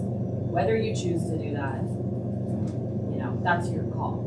I would say if you're gonna ask them to maintain something that is gonna be time intensive, that you want to maintain like that, because that's not something anyone else is gonna be checking. That's not a chapter requirement, that would just be us requirement. well, no, I'm just saying, if you're doing the property tax credits, are you required to send reports and monitor that? Oh, yeah.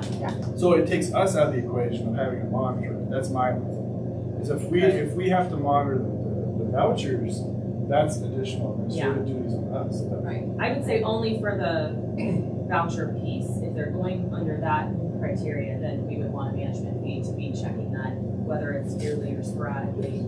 I mean, I would always be wanting their yearly audits plus whatever they give to CHAPA to make sure that they're meeting compliance. That's in here. Yeah, because usually the only way you can get out of this deal is if they're not compliant. Otherwise, you can't really pull out. So what I'm thinking overall, I think there's still questions to answer and tweak, and I don't think we're ready necessarily for January 31st board approval. I think that maybe through email, I'll start some of these edits and we can kind of correlate it all together, and come up with, and fill some of these holes. And then I'll plan for a February board approval. So I will do that. We'll take this one kind of into a, red line process on email, if that works. So kind of in line with that then too, is I think in terms of management fee, we got to build something in there if we're going to add vouchers as an option. Right. If you go the voucher route, or even like pilot, break it out you into got type different. type 1, type 2, type 3. If you're doing type 3, there will be an additional management fee of X amount to cover the administrative. So.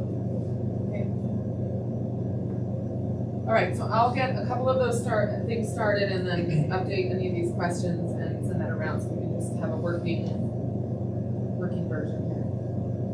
And then did you go to Housing Colorado? I did virtually, and none of the sessions worked virtually. Okay. So we are sitting here trying to watch them now, putting them aside. There was one about the end of the 15-year tax compliance. I was really interested in that. Yeah, I'll get you the recording and the document. I have access because I was registered, just nothing worked. So anyway, that was really good. Decision mapping for property management. Something we could cover in 10 minutes, or do we want to?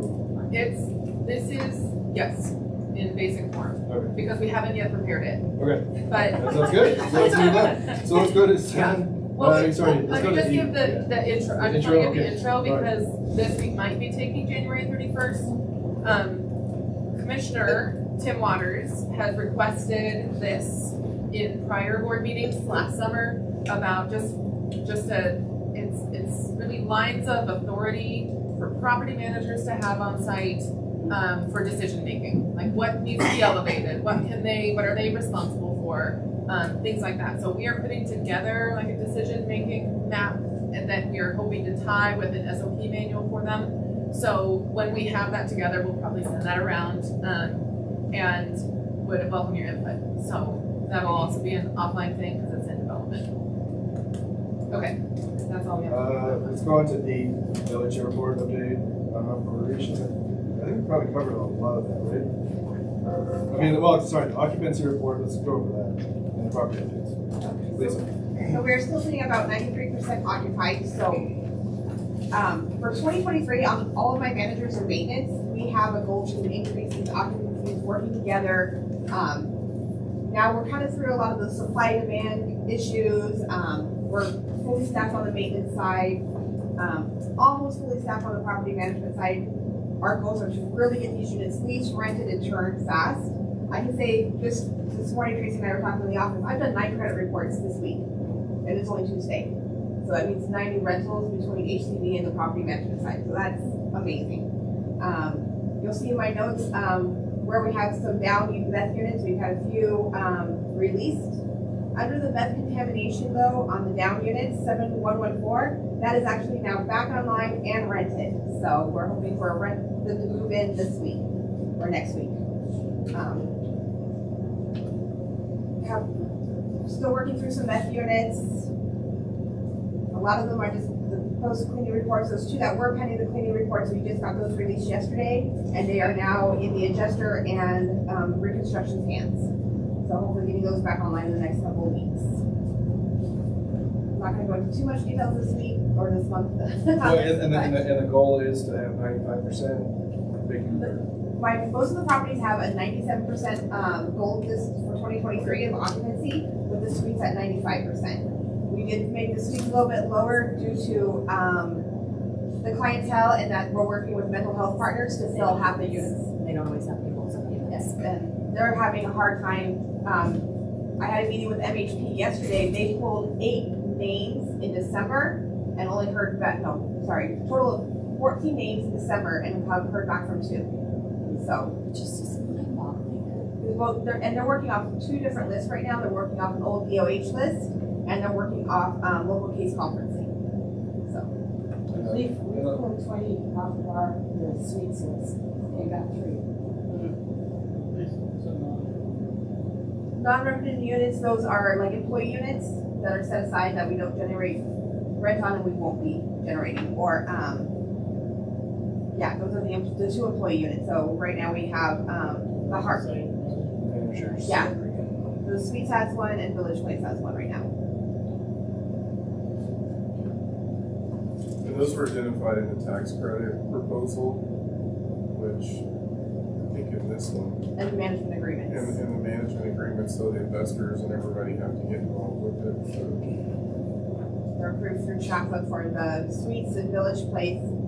Aspen Meadows neighborhood does have a manager living on site, but she is paying towards rent. So.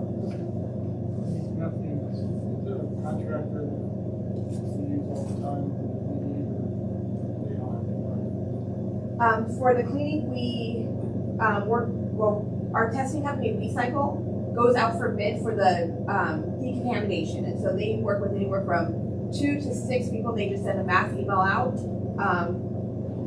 For the remediation and the reconstruction of the units, we were running into a problem after the Marshall fire of getting anybody to bid. So we found one contractor that was really willing to come in and work on these. We actually just had a second one, Palace Construction, who did Aspen Meadows Senior renovation. They are now getting into reconstruction. So they've already walked 1 unit here, and they're going to start walking our other ones for a second bid. But our insurance adjuster on the meth side has really worked with who's ever doing the bid reconstruction to go through and make sure it's fair.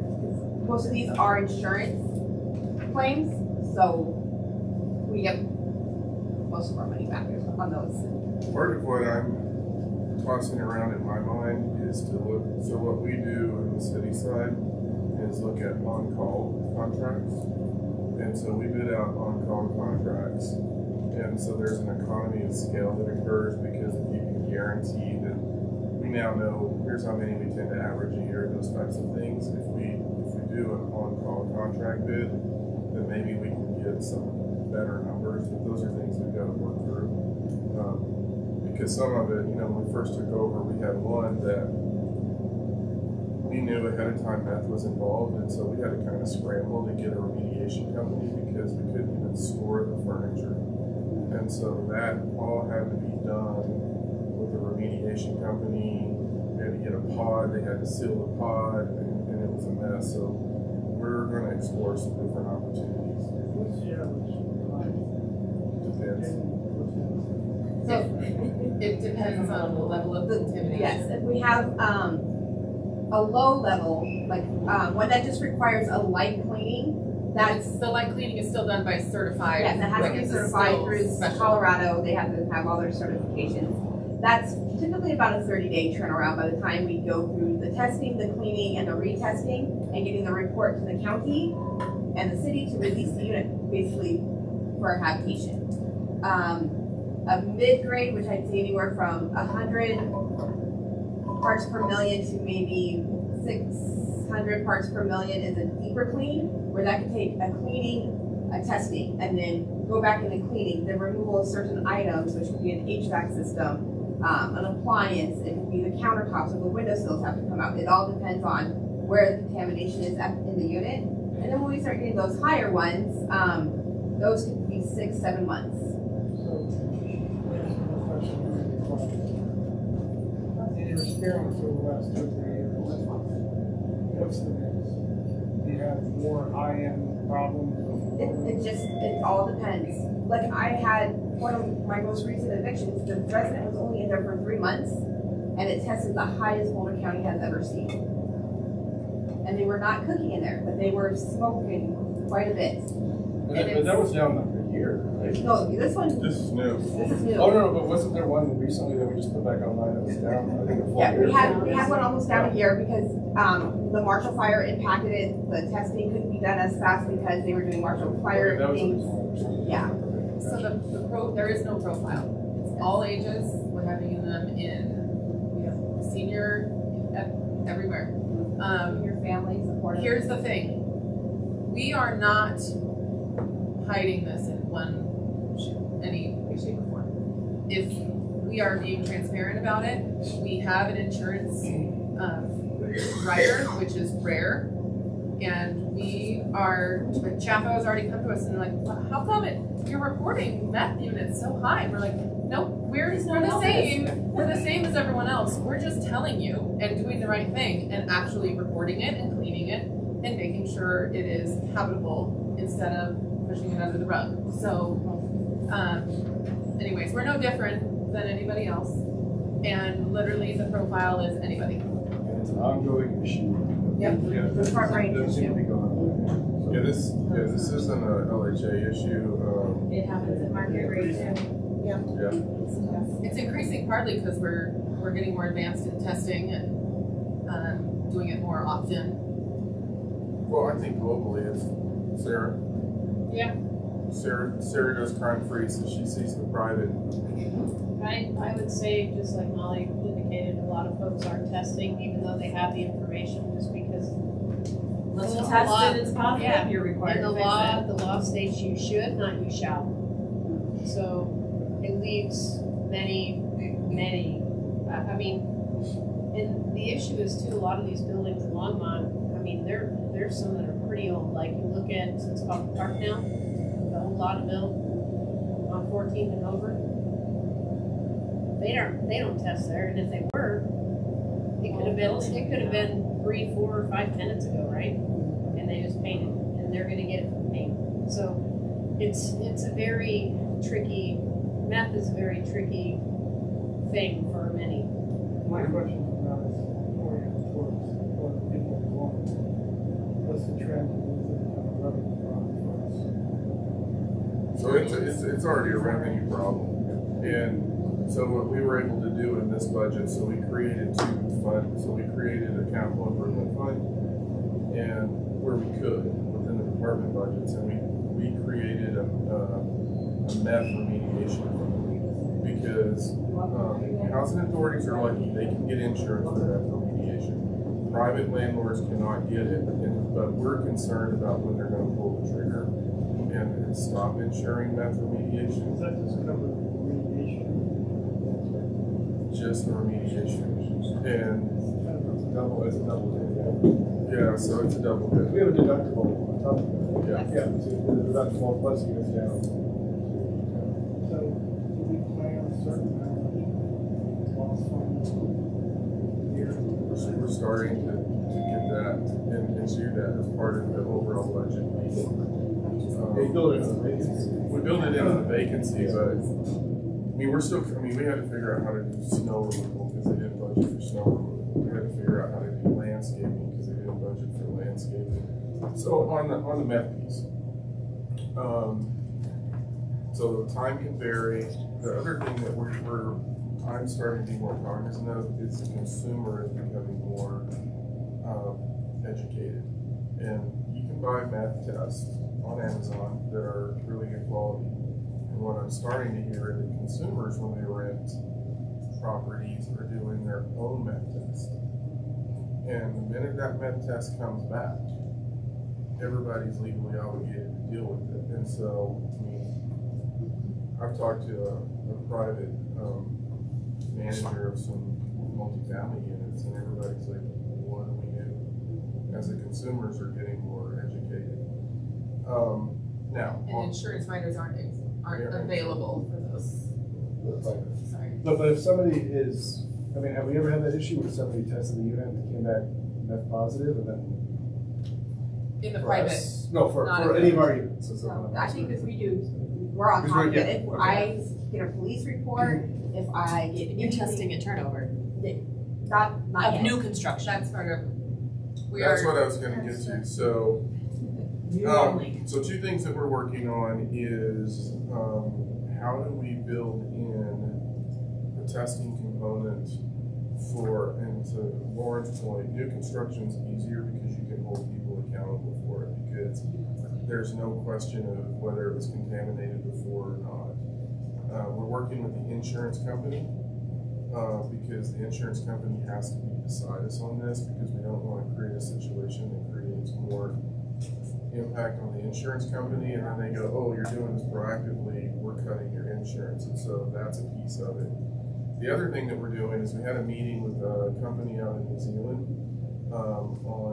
we need to get it added to that meeting this afternoon, Sarah. So they're one of the few companies in the world that are doing meth detectors. Not the only company in the world. And so it's been vetted by the Southeast Asian Testing Laboratory.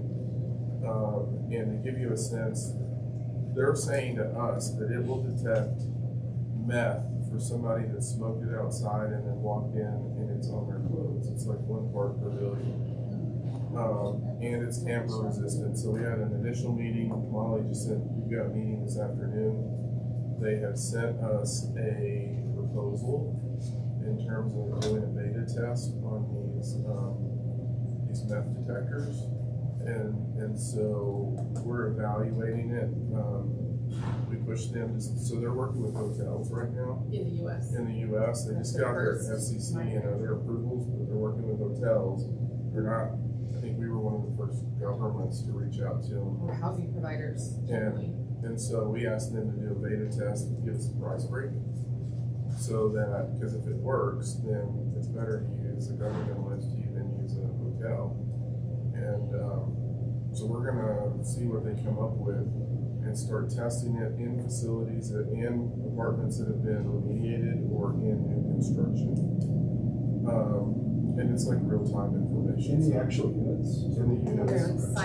It's like a silent smoke alarm where it alerts us. We can get a text or an email at a threshold of what it measures. And one device does up to a 3-bedroom apartment, 1 story. So we got that.